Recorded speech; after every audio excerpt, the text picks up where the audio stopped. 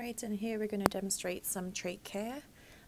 Make sure that the patient is fully aware of what you're going to do to him. Perform hand hygiene, raise the bed up to at least 45 degrees, and then have your suction set up, as well as your oxygen, hyperoxygenate them if you need to, check the O2 sats, okay?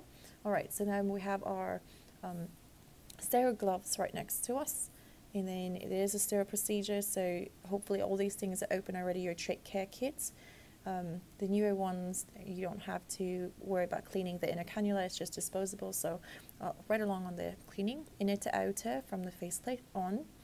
And after you're done cleaning, it's now normal saline. Check your hospital policies though. For us it's normal saline, so you clean the faceplate and also underneath it, assessing for any skin breakdown.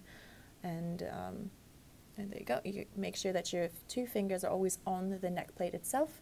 And now I'm going to go ahead and remove the collar from the patient. Alright, so gently remove one side at a time and then slip it through. Have your new one readily available. And there you go, slip it out. Put the new one on.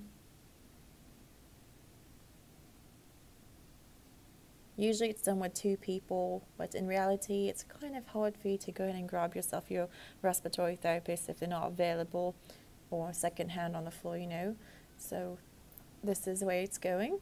And then you grab the new one, stick it on, and gently put it behind the patient's neck all the way through. And then your new one, unclamp that, yes, alright, and then take off the old collar off of that patient, and with your fingers still pressing onto the neck plate to ensure that this trach does not get dislodged, okay? So you pull it through, perfect.